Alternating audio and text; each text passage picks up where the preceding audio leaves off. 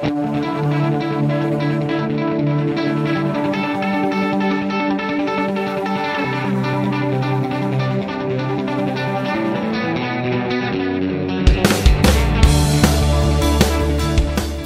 you pedal fans and some other things I might be pedaling. Haha, see what I'm doing there on you. What am I doing? I'm selling some things. Why am I selling them? Because I think they're crap? No. But if I didn't sell things, I'd be sitting on 2,000 pedals, which Josh from JHS is doing. But that's fine. He's got a business where he makes money. My business is the YouTube channel, which means selling some gear that I get from companies to review is part of the business model. I can't have shelves and shelves and shelves and shelves of pedals. I'd like to, but I also like to have pasta with tomatoes, for example. And at the store, they don't take pedals, they take cash. So I have to kind of first get cash for the pedal. I hope you get this. It doesn't make sense to keep everything that I review. It really doesn't. Some things that I review, I can't even sell because they're too cheap, not worth anything. In the process of testing them, they get broken, whatever, there's a problem with them. I, of course, charge for videos. That's one way to make money. I have affiliate links under videos. That's another way to make money. I have merch. That's not a way to make money because no one's buying my shirts. And at some point, after it served its purpose here in the studio, selling gear is a way to make money. So please, no hate comments on this video of, why aren't you just donating this? I understand that some of you are morons. I'm sorry. I'm sorry to say, but I know you see, oh, he's got all this gear, so he's got loads of money. First of all, if I bought all this gear, I wouldn't have money, because I bought all this gear. Secondly, I'm not buying the gear. How much money I'm making, you have no idea. Because I get this gear to show to you. As long as I'm showing it, it's worth zero to me because I can't sell it. If I give a company a free video, wait, no, it's not free, right? Because they're giving me the gear. But then the company's saying, or you guys are saying, you're getting free gear. I am allergic to this on a massive fucking level. How is it free if I'm providing a service? How is it free if I'm working for 12 hours to sit here every day to make videos? How is it free if I make a video where I spend 2.5 hours on a slide shot with a red camera on a slider, edit it on an expensive computer with expensive editing software and skills that I had to acquire, then do a fully produced song with it, which by itself would be thousands to buy, for a company as a promo video, then sit here for 20 minutes, sending it into different amps and all that stuff, that has a value. So you guys saying you get free gear, or companies saying, well, you got the pedal for free, I get very angry about this because it's a service, okay? It is. Just like the dentist provides a service. So part of the job is once in a while, once a year, I go through stuff saying, look, this will likely not show up in another video, or it's been in many videos, or I have 2 of them, or whatever. So let's move it on. And then before I put it on Reverb and all that stuff, I offer it to you. So under the video is a PDF document with everything that I'm selling this year. And some of these things have been here a while, some of them have not. Some of them are brand new because I got several of them. Please do not ask me, is this still available? Because there's a PDF document which I will update with what's available. So asking me what's available means you are not capable to go into a PDF document and look at things. So look at things, and that means that's available. It's very simple. It's not difficult. Don't ask me. Now I can't remember anymore what the email was that I gave in the other video. I think it was iwantthis@henningpauli.com. I think that's what it was. If it wasn't, this is the correct email right here to write me if you want something. So let's go through some things that I have in front of me that you can buy for a fair price. Considering, never been on stage, never been on a board, unless it's been on a board here in a video, but it hasn't gigged. It hasn't traveled the world. It hasn't seen any wear and tear and beer on it. Some of the things are brand new in box. And most of the things have been in a video and then set on my pedal shelf in the other room. So you're really getting very, very well-maintained gear, if not spotless and brand new. Let's start with this thing. Antelope Audio Zen Tour Synergy Core clocks in at $2,000, and I'm taking off a whole bunch because it's been sitting on my desk for a bit. I got this in trade for the video, so far I have not been paid by Antelope because I got this. That means I've been paid. You get the idea? Okay, it's not a free video, it's not free gear. That's how that works. This is a great, extremely flexible audio interface. Extremely. It's got a breakout cable in the back to 8 extra outputs. If you want that, I bought the breakout cable for, I don't know, I have to look it up. I have the breakout cable. If you want it with this, you can buy it. In addition to it, we'll find a deal. It's very good to have the breakout cable because that gives you 8 individual outputs on top of this. It's got Thunderbolt and USB. It's got light pipe. It's got ADAT. It's got 4 inputs. It's got 2 reamp outs. If you understand the software, which is very difficult to understand, this is great. The company is iffy. People are reporting to me that they have the most amazing customer support, and other people are reporting that the customer support is shit. People are saying, I'm super, super, super mega happy with my Orion, blah, blah, blah, and other people are saying I can't get it to work. So, I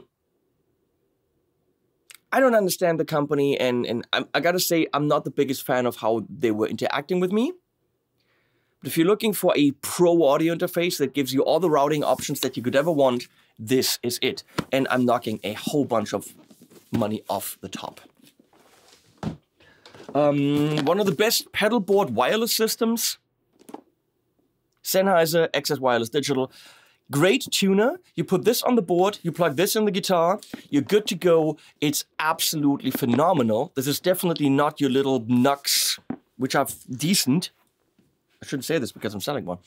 No, I mean, they're okay. You know, the Harley Benton, the Nux, the X5, the little 2 pluggy things, they're all good. They're also not that expensive.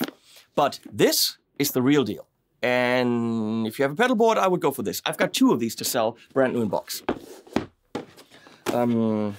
Let's go. Yeah, staying with Sennheiser, I probably have 7 or 8 of these. Different ones that plug into mics or plug into, what's it called?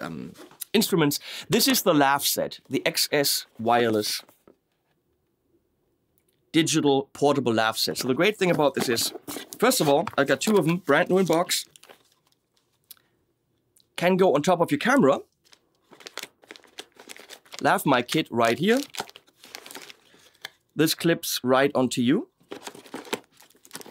Transmitter, receiver, and they charge with USB. No exchangeable batteries, so you have to have them charged.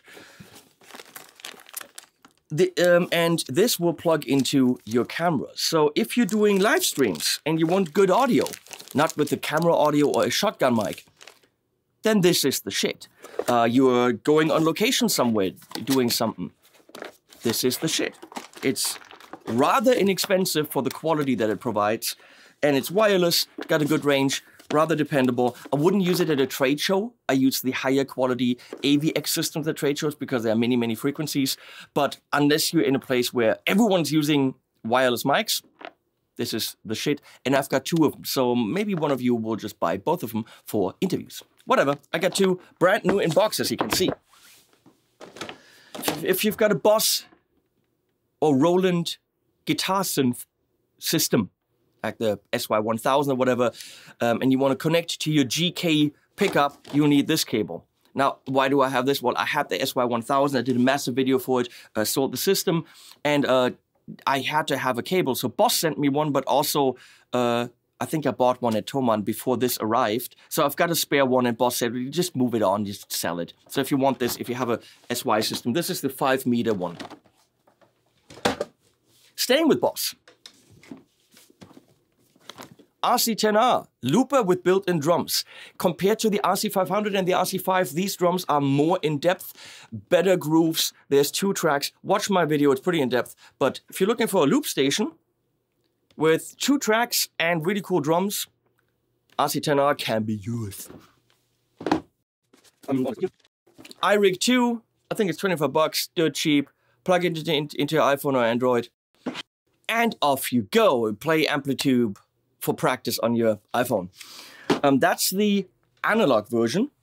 The better version, which I recommend, is the iRig HD2, because that does it in digital. And with the analog version, there was always a little bit of crosstalk between the two different channels going in and going out, and you could possibly, with high gain amps, have feedback. I don't know if they fixed that, but it definitely isn't a problem with the HD version. That's what I'm using if I'm doing that. I've got two of the little ones. Nux wireless system, it's the better one, it's the improved one. It's not a lot of money, cheaper than the Sennheiser.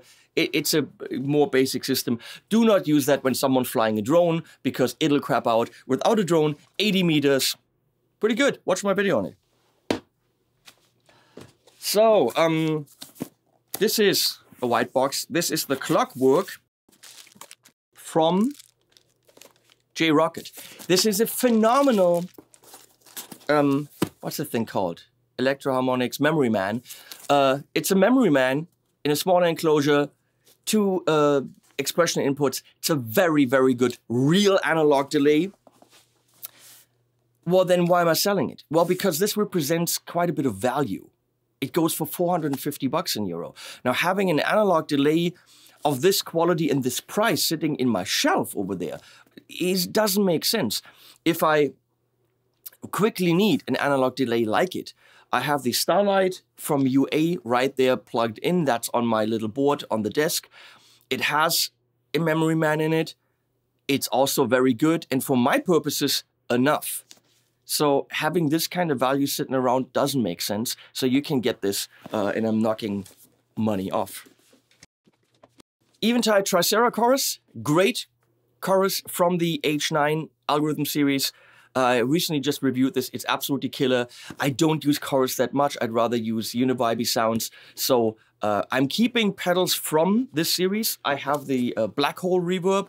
Keeping this is absolutely phenomenal. And I'm definitely keeping and not selling ever the multi-tap delay, which is absolutely amazing. Ultra tap, that's what it's called. Eventide Ultra Tap, because I'm into delays. So chorus, it's very good, but again, it's too high price for it being just sitting around, and sometimes me using that. Same goes for the micro pitch. That's that red pedal that does little pitch things that can drift with two different delays. Again, I like delays, but I have the Ultra Tap, which is more my thing. And that micro pitch, that's for the, you know, the Eddie Van Halen Doppler sound, and every Van Halen fiend, friend, aficionado will want this pedal. So makes a lot of sense for you to have the micro pitch if that's what you want. It's not my kind of effect. It's a very good effect, but I just don't have use for it. Now, if you're completely crazy, the Pedal Pawn Gypsy vibe. Look at it in a nice pouch. This is tough to get. They're building them, and you people are buying them like crazy. It is not inexpensive.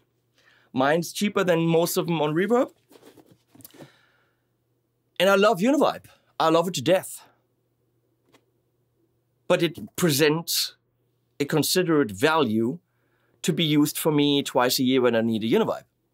I'll find a different Univibe to use. It's just, this needs to go to someone who's dying to have one, and not for someone who has it on the shelf for once in a while. I'm not the vintage, dyed-in-the-wool aficionado who needs something on this level.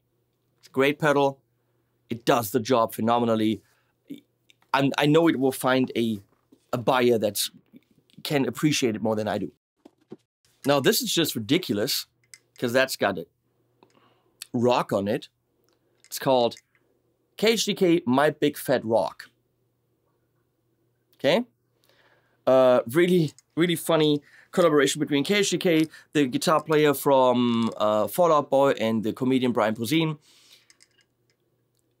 Super funny ad campaign. They had 1,000. They're gone. I was the only one to make a video because they kind of know my kind of humor. It's a high gain 80s rock out with your out pedal. Now Leslie looked it up on Reverb for me, and these are going for over $400 because it was so limited and you can't get. I'm not playing that game. Could I put it up for $400 and someone would buy it? Yes. Absolutely not. I think I'm asking $299 for it, which already for me feels I'm jacking up the price. But it's $100 cheaper than any other one you can get. And I don't think it's fair to do this. I'm buying limited pedals, or I'm getting limited pedals that I'm then selling for a super high price. I'm not doing this game. A $299 for a very good high gain overdrive that's super limited is already, but it's $100 cheaper than any other one you'll find.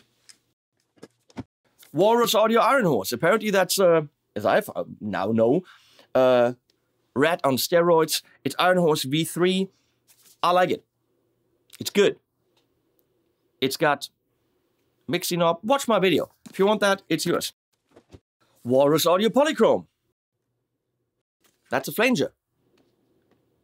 If you want a flanger, Walrus Audio Polychrome. Looks good, sounds good. What do you want? Now this one will hurt a bit. It's the Harmonious Monk. Collaboration between That Pedal Show and Jam Pedals.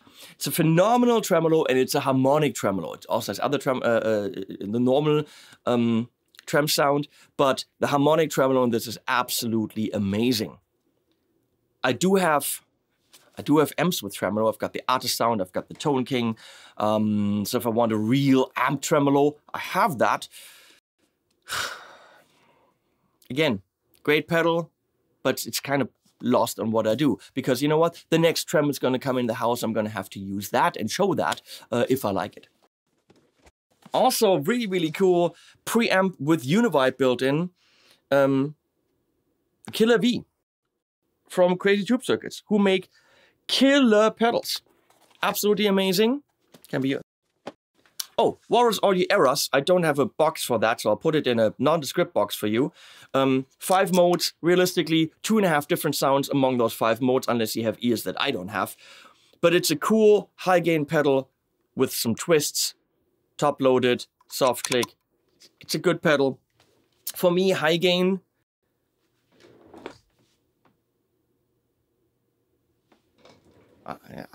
Personally, I'll go into my amps, which of course, most of you don't have that many amps. And I only have them because I talk about them.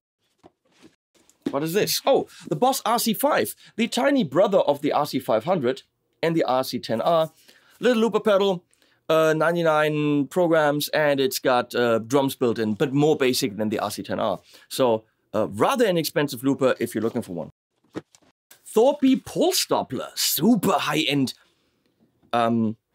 phaser, vibe, tremolo, stutter thing. Tough to understand, but once you understand it, it can do things that no other pedal can do. Pretty cool. Again, a very special tool. That I can't say anything negative about it, but I don't. Well, what's the point in me keeping everything? KMA Tyler Deluxe. Take a signal, split it up into high end and low end, send it through 2 different loops. Stuff you can do with this, you can only do with this. Especially amazing for bass and that royal blood sound and all that. Says at the bottom, do not sell. Ignore that. And here we got the Guardian of the Worm, which is the ultimate HM2 with graphic EQ, different modes, and an amazing noise gate. So if you're into the Swedish chainsaw metal sound, the Guardian of the Worm is for you, and I've got one brand new in the box. Last but not least, actually not last, second to last, man, this is heavy. One of the most unique pedals on the market that is a shit ton of fun when you understand what it does, and the sounds it does, it only does. Only it does. That's how you say that. It's the Gamechanger Audio Light Pedal. It's an optical spring reverb. It's a spring that gets checked by optical sensors at different parts of the spring. It has reverb, drive, harmonics. It's a crazy pedal. Please watch my video, which is long and in-depth, but this is way cool. Am I going to put this on a pedal board? You know, I don't have pedal boards, really. I just build boards for videos. I don't go out because I don't go out and play live. I'm busy. I'm busy making videos. So don't see me selling this for saying I don't like this. It's absolutely killer. Most of the pedals I keep. I kind of reference pedals. This is like the typical Rat, this is the typical King of Tone, this is the typical Klon. So I need one of those. I need an analog delay, I need a digital delay. That's the kind of stuff I keep. I would think if I want something like this later in life, I'll buy it. Hoarding it doesn't make sense. So this is absolutely killer for one of you that wants it. So last but not least, I've worked with Joyo for years, and it doesn't make sense for me to take these little pedals, the Ironman pedals, which are pretty damn cool, pretty damn small, usually sell between 59 and 89 bucks. But doing reverb listings for these and then sending them out for, what can I ask for them? 30 bucks, 40 bucks? I'm going to be running to the post office more than I want to. So what I'm doing is, in the PDF document, I will list all of these Ironman pedals. Some of them have been on a display board at a trade show, just to let you know, so they have Velcro on them. I'm not going to remove this. This is the Raptor flanger. I will list all these pedals. And if you want one of them, you can get one for 25 bucks if, and only if, you buy one of the other things. I'm not going to run to the post office for the 25 euro pedal. I have to do the label, I have to do a box and all that stuff. That doesn't make sense. So as a deal, and it's going to say this in the PDF, if you buy anything else, guitar, amp, it doesn't matter. As long as I'm making a box for it, I will throw these in for 25 bucks each. And these are worth way more than 25 bucks. If you're looking for a cool little chorus to throw on your pedal board, bam, future chorus. If you're looking for a real, really cool, warm overdrive, the Blue Rain, bam, put this on your pedal board and you've got an extra little overdrive. These are good pedals. Again, where's the point in me having a big box of all these pedals sitting in the other room? Me selling them doesn't mean that they're bad. It just means through my job, which is YouTube influencer in the guitar world. No, that's a bad word, influencer, but that's what I do. I come across and acquire a lot of gear, and it's pointless to keep it all. It really is. I need to eat too, which is, again, part of living. So I hope you understand this. PDFs below. I want this at henningparty.com. Please refrain from, why aren't you donating this, blah, blah, blah, blah, blah. I don't think I have to justify myself, but if you're following the channel, first Gear Street, we collected 20,000 bucks with gear and charity auctions for the animal shelter. This Gear Street, we did the Rev Melon amp. It generated 3,200 euro for the shelter. I am donating a shit ton of lower level guitars, Harley Benton's DIY projects, older guitars of mine, to my friend Aaron English's project, which is for kids in Africa, in Kenya, making music. So right now we're putting together a huge crate of things. Lewitt is throwing in mics. I'm sourcing guitar boxes right now so the guitars can be shipped safely. I have brand new in-box karaoke systems and amps from Joyo that are sitting in my mom's basement. They're all going. So I'm on it. Just, don't tell someone, be charitable. You have no idea who they are and what they do. You really don't. I know it's not you, but there's always some assholes that that think I'm some entitled trust fund boy, and it couldn't be further from the truth. Hey, anyway, some of those animals that we're helping at the end.